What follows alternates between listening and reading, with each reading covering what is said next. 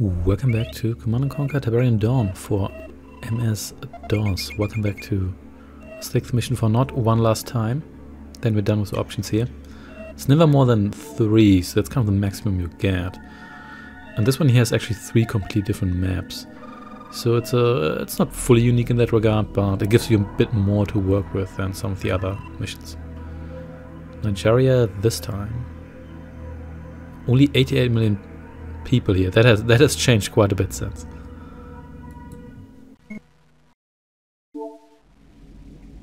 I was starting to trust you, but now Kane has asked for your services specifically. He thinks you can handle this. GDI has imported a nuclear detonator, and Kane's intelligence shows it hasn't even been unpacked yet. Since you seem so brilliant, sneak into the GDI base with a small task force, find the crate and get out, if you can. And if you're lucky, I'll have a helicopter waiting for you.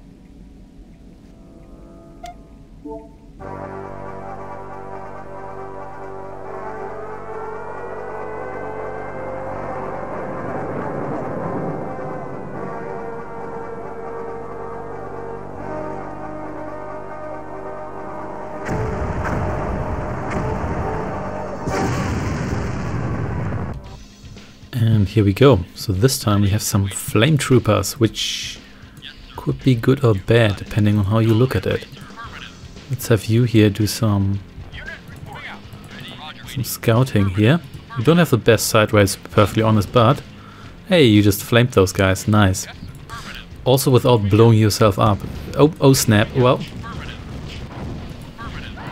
it would have been even more useful if you didn't accidentally killed yourself more often. And towards the flamethrowers, they're somewhat powerful, and their range is actually a bit better than it looks. So their range doesn't look that great, but it's a bit better than the animation suggests. In any case, let's have you scout a little bit more. This is probably the trickiest of the 3 options for this mission here. Still not massively difficult or anything, just a bit trickier than the other options. There we go, I knew it.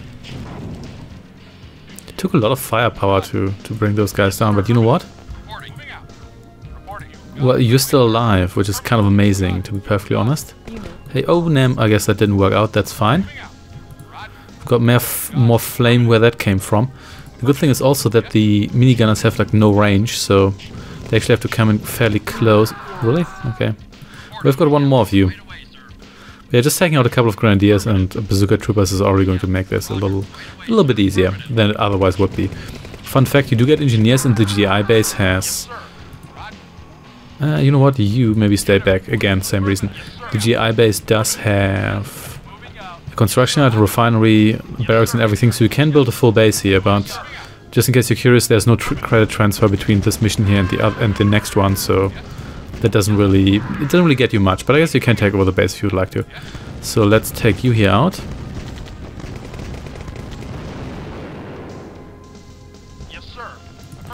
Cross the bridge. Oh yeah, you got yourself immediately destroyed there. I didn't even see you coming. That's fine, however. There we go. Everybody cross the bridge.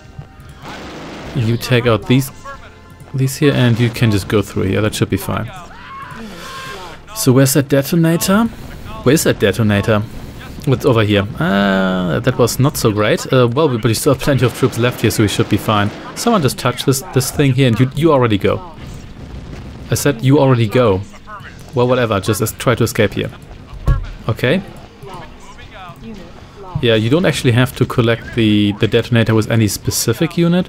You just have to, I think you might even just have to enter the area. Like, I think you have to enter the tile below it, and then you have to be here, so because that's just how the game works, but I guess you'll have to do it now.